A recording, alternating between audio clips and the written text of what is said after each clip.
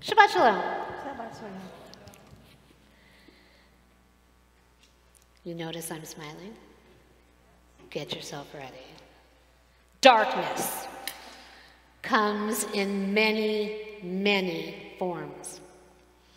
On our last Shabbat that we were together, we spoke of the first 7 plagues that were thrust upon Pharaoh and the hardening of his heart.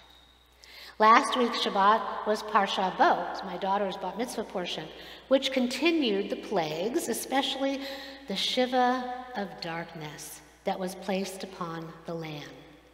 The Torah in Bo states, Moses held out his hand toward the heavens, and thick darkness descended upon all the land of Egypt. This is the only plague that Moses brings on by hand. As we heard last time, Moses had to have the help of his brother Aaron. He spoke for him. Moses was worried about his stuttering. Would Pharaoh take him seriously when he brought the message of God to let my people go, to let us go? But here he uses his hand. He doesn't use his staff.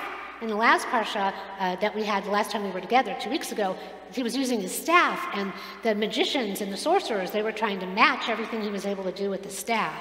So this was very important. He had to touch this darkness, this thick, heavy darkness. It was so thick you could feel it. He had to touch it before the Egyptians could feel it. It was a plague that had to be felt. There are times in our lives when we are all wrapped in a thick, heavy cloak of darkness, dread, death, and despair. Who has experienced this? Who has not experienced it? This is a part of humanity. This is a part of life. And the Jewish religion knows this, honors this, respects this, and remembers this. We are a people of remembering. Last week had within it International Holocaust Remembrance Day. You might have been wondering, why do they keep talking about, why are we having the Holocaust Remembrance Day and it's last week and not, when we actually have it right around Passover? But it was International Holocaust Remembrance Day that honors and remembers the liberation of Auschwitz. How many of you were with us in Israel when we went there? How many have been there without us? It's a very important thing to do. There's a group that wants to go to Israel again. Many of us are not going to Africa. It was put off 3 times, so if you want to go to Israel, let me know, because we have a group of people that want to go. Speaking of which, also in the past week, there has been much unrest in Israel, juxtaposed with this International Holocaust Remembrance Day. And if you think of the synergy in the universe and the energy of life, there's also been so much unrest here with gun violence, death, despair across the entire country, not just in California.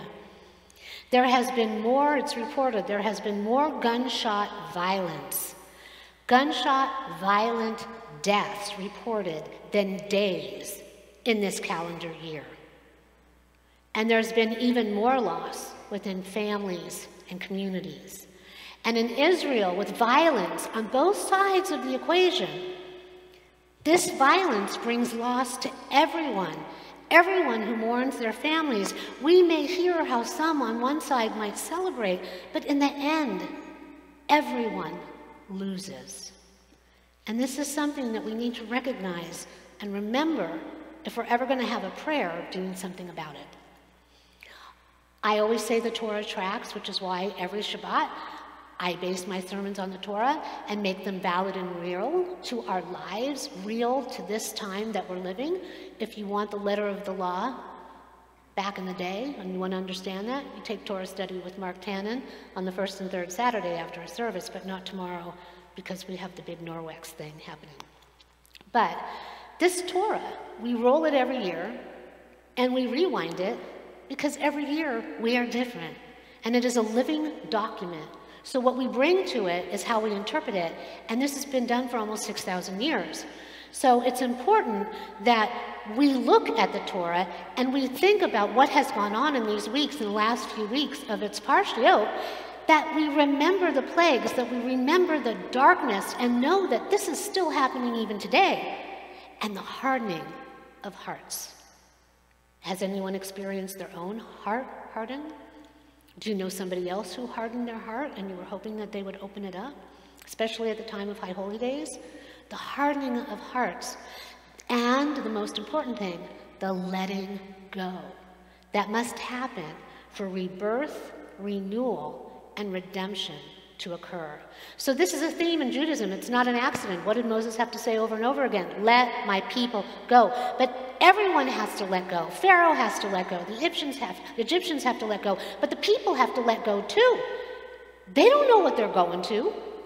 They have to have faith in the completely unseen, unknown God, which is why the miracles were so important.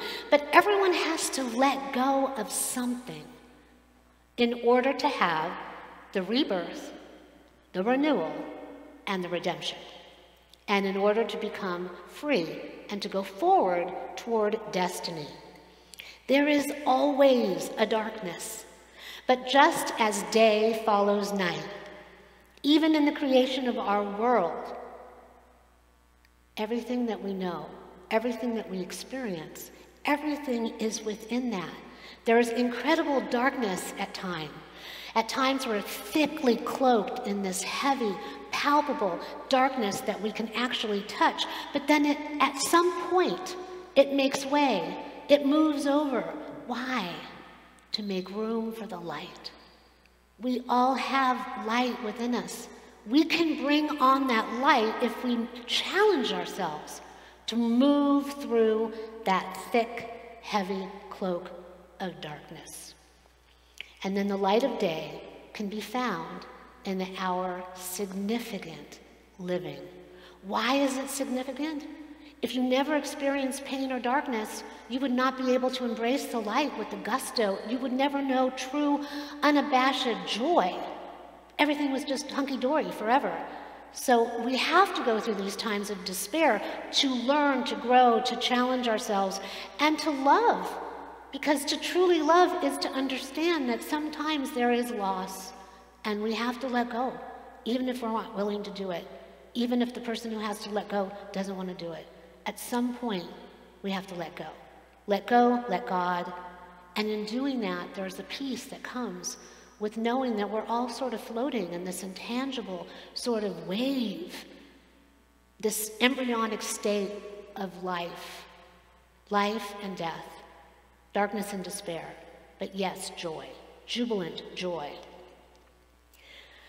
We are a people of remembrance in order to ensure that our endurance so that these stories in the Torah can be retold, and so that we can embrace and experience the light that is capable, that will be, even when we're amidst the darkness, incandescent for all eternity, because we had faith, because we moved forward without fear, because we embraced the darkness and we were willing to sing that song, which is Beshalach, our parsha today, that song of humanity, what it means to be human and to feel. Angels didn't get to feel emotions. They were jealous of us. And when you can feel, you want to embrace and feel everything, even sometimes when we're like, I can't take anymore, take it away, I can't do anymore. Following all of the disaster and the plagues and Pharaoh's undoing is what I just said, our Parsha Beshalach. It is our song at the sea. Our Micha Mocha prayer, everyone got up and danced around. It is contained within it. As I said, we sing it at every single service. Why? To remember, to dance, and to celebrate our victory of redemption, God's good grace, and the fortitude of our people, the strength that each and every one of us has within us in our DNA. One lone person had faith. They went forward into the sea, which parted, and then as the story goes, Miriam took her timbrel. All the women followed her, and so too eventually the men and the children, towards a fate that was uncertain. But they wanted to let go, let God, and have something better than 400 years of slavery. Our song at the sea. In our Torah, we are dominated by stories of men, but yes, there are women too, because ultimately, why? We are all in this yad b'yad, hand in hand together. We all have darkness, we all have loss at times, and we all, at one point or another in time, have a need to let go. But with that very act comes redemption for everyone on both sides of the equation. We are a people commanded to ask for and grant forgiveness. We are a people who know what it means to experience a hardened heart and what it takes to circumcise it and be set free. Sometimes it takes a miracle. But you know, we have the ability to create that because we are co-partners with God in creation. We know what it means to bear the burden of loss and the command to live once the mourning time has passed so that all can be set free. Beshalach, our song at the sea, our Micha Mocha prayer is a reminder that yes, there will be darkness, and yes, too, there will be light, just as day follows night. There will be horrific violence. There will be hearts ripped and torn apart. But in time, there will be healing, and ultimately, love and light. It is up to us to remember that. So when the darkness enfolds us, if necessary, we will remind one another as we cling together in the bleakness of a seemingly never-ending night. It is important to cling to one another, remember and recount the darkness of past sins as we contemplate the sins of today in an effort to ward them off from the future. It is important to hopefully choose to let go, to open up our hearts, to accept what is and what isn't. And yes, at times, to celebrate, knowing that dark days are going to be following for sure, but so too will the light. It is up to us to choose to go forward with faith and not fear. It is up to us to sing and to celebrate that we are here. We are still in the game for ourselves, for our loved ones, and for those yet to come. May it always be so. May God be with us on this journey of song, of light, of renewal, rebirth, and redemption. Shabbat Shalom.